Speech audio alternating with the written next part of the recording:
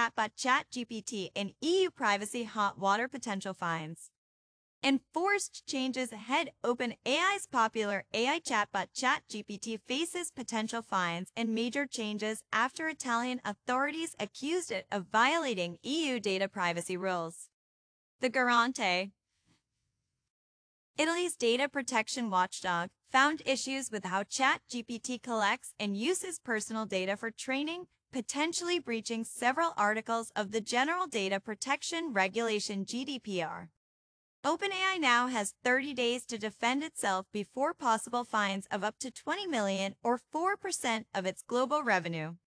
The Garante also hinted at forcing changes to how ChatGPT operates in the EU, potentially restricting its functionality or even leading to a ban.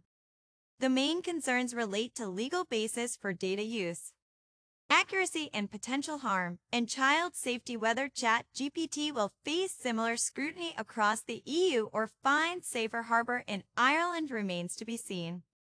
Regardless, the Garante's investigation sends a strong message: AI companies must carefully consider privacy and data protection when operating in the EU or face serious consequences.